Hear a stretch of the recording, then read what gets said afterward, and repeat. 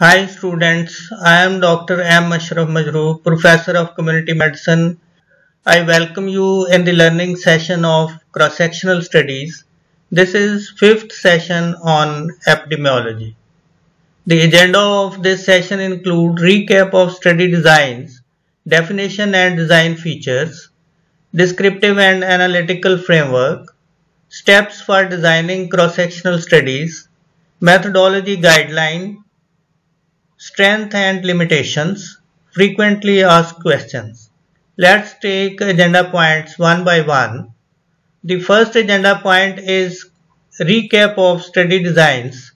As I have described in my previous sessions, the epidemiological studies, they are classified as observational descriptive, observational analytic and interventional study designs.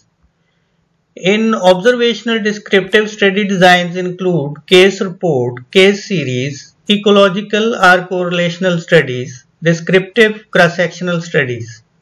In observational include again analytic cross-sectional studies, case control studies, cohort studies, validation studies.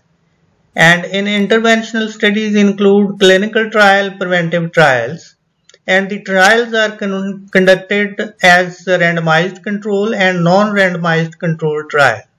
And the overall classification of epidemiology, observational versus interventional. These two categories fall under observation, and this is third category, interventional analytic.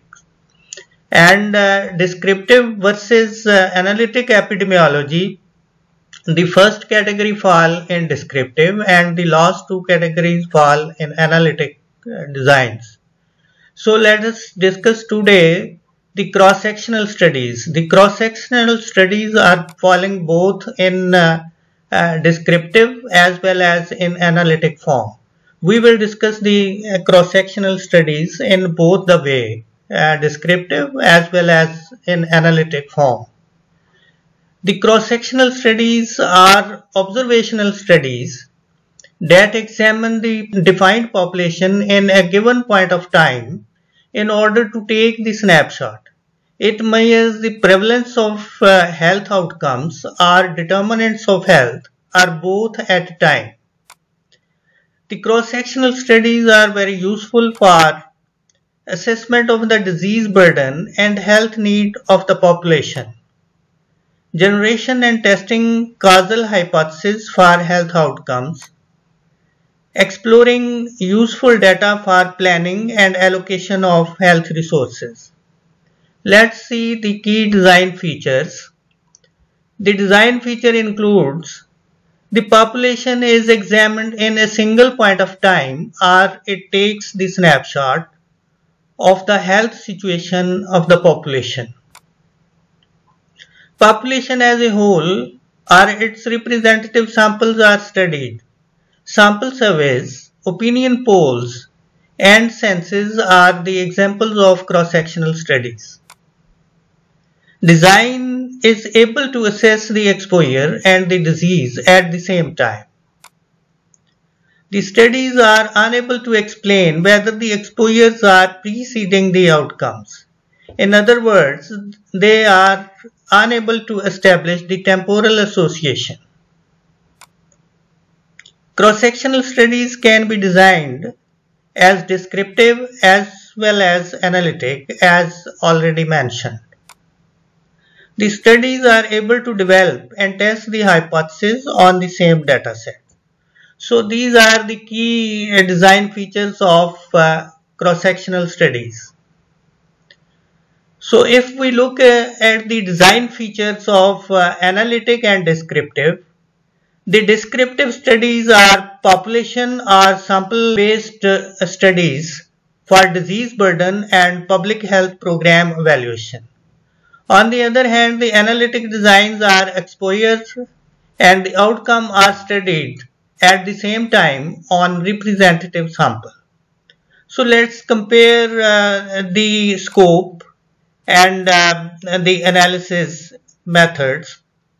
If we see the scope, the disease prevalence is studies mainly in descriptive studies.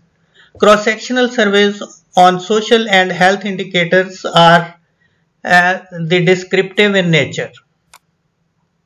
The analysis is usually done as frequency, rates, ratio, and the distribution of the disease is studied by place, persons, and time.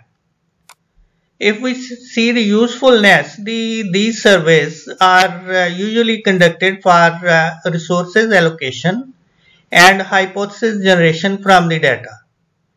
If we look at the scope of the analytic design, the analytic designs are epidemiological variation in exposure and disease, and they study the disease determinants.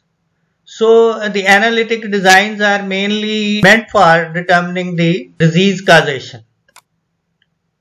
The analysis includes odds ratios, stratified analysis, correlation and regression models for association to deal with the effect modification and confounding factors. If we look at the usefulness, the studies are very useful for establishing the association and finding the disease determinants. So this is the comparison between the descriptive versus analytic cross-sectional studies. Now we can see the study framework of both one by one, the descriptive as well as analytic cross-sectional study. If we look at the framework of descriptive cross-sectional study, we have the reference population from where the sample is drawn and the results are ultimately generalized over the population. So the representative sample is taken from this population and the observer look into the disease prevalence and looking for the disease distribution, analysis for description of disease by time, place and person.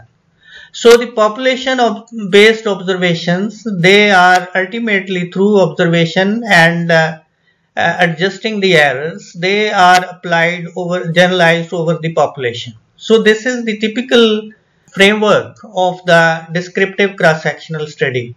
If we look at the analytic study framework, again there is study population under consideration to which the results are generalized and representative sample is drawn from this population.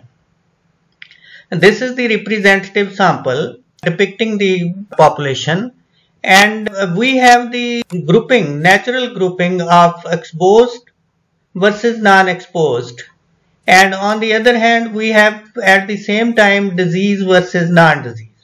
So these grouping, disease versus non-disease, exposed versus non-exposed, provide the opportunity for analytic observations or analytic studies.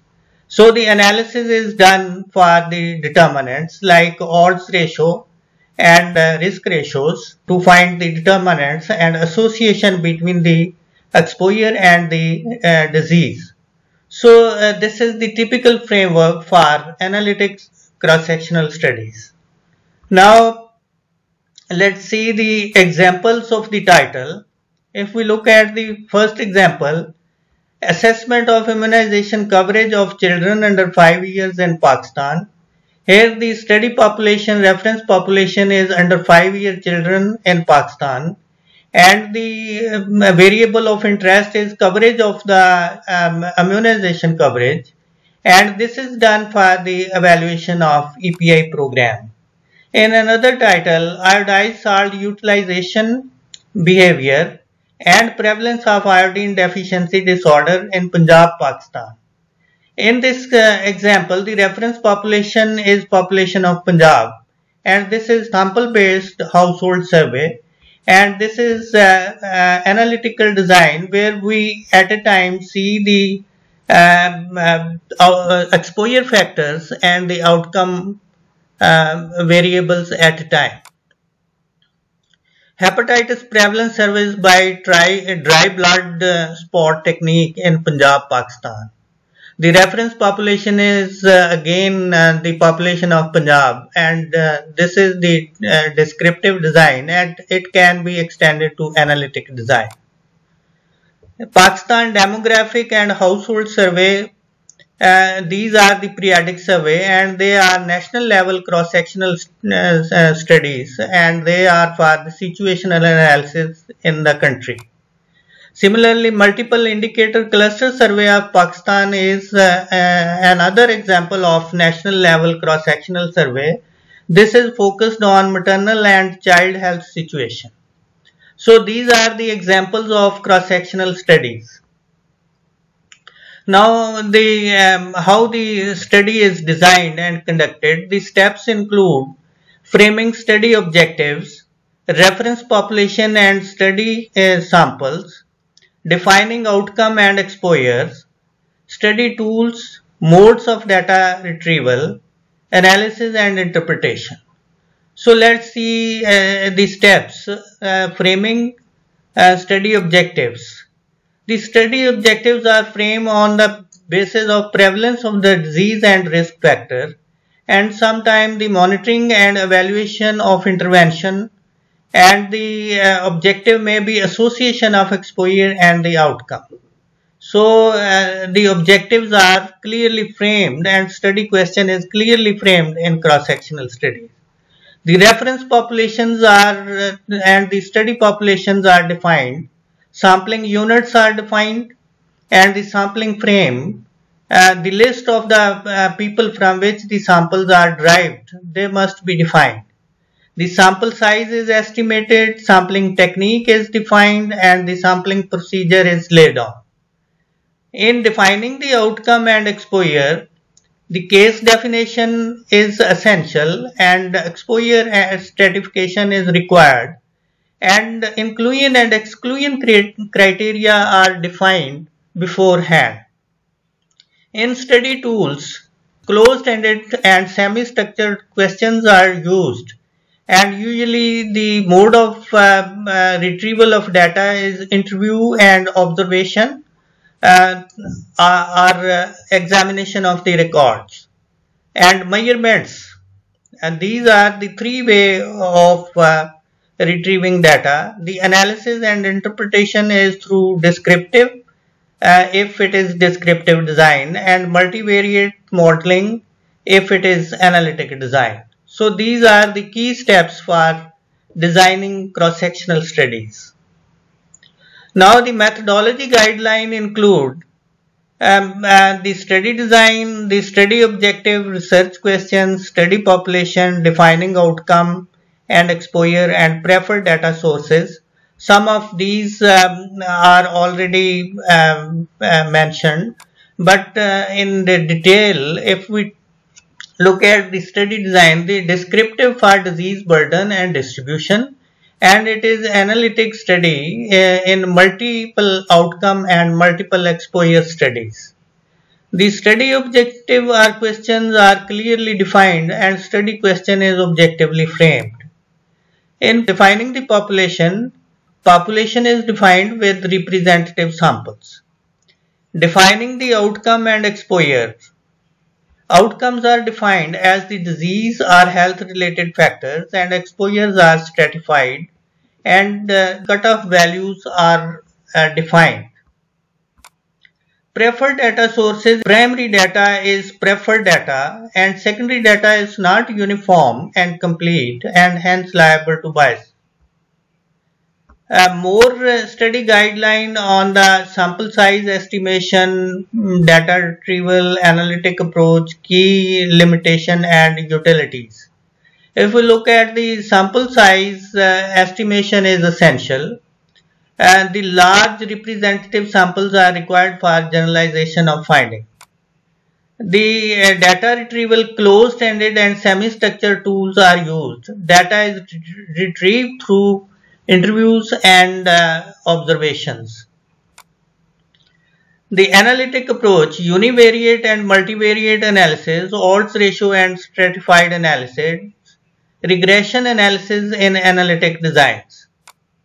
The key limitation, unable to demonstrate whether the exposure precedes the disease or temporal association. Also, it is unable to demonstrate the effect and cause relationship at a time. The utility include wide scope of utility in health and social context, situational analysis, disease burden, program evaluation, and developing or testing the hypothesis. So these are the common utility of cross-sectional studies. Now, strength and limitations are essential to be mentioned here. If we look at the strength, able to measure the prevalence of factor under investigation, exposure and outcome are measured at the same time, able to generate and test the hypothesis from the same data set. The studies are time saving and cost effective. On the other hand, if we look at the limitations, unable to establish the temporal association, large and representative samples are required for generalization, unable to estimate the incidence of the disease, limitation to establish what is the cause and what is the effect, mean unable to resolve the chicken and egg dilemma. Now, if we look at the frequently asked questions, the most frequently asked question, can we conduct cross-sectional studies in clinical setting or hospital?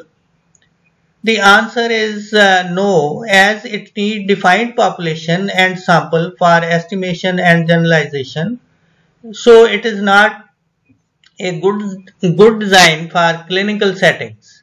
For clinical settings, case control, cohort study, case series, and clinical trials are usually most suitable designs for conducting in the clinical settings. The other frequently asked question is, if we objectively design descriptive cross-sectional study, can it be extended as analytic study? The answer is yes. If data is adequate for grouping as exposure and outcome comparison, we can extend the descriptive into analytic just by association analysis in the same data set. Another frequently asked question, can we manipulate the data of analytic cross-sectional study to change it to it as case control study? It is not required. If sufficient data is available for exposed and non-exposed, disease versus non-disease, the analysis will be the same as case control studies. The only difference is that in case control, groups are manipulated as equal by the researcher. In studies, the groups are natural and unequal. So practically the designs are similar. The difference is in the group structures. As we continue with the epidemiological studies in forthcoming sessions, so thank you very much for sparing your time.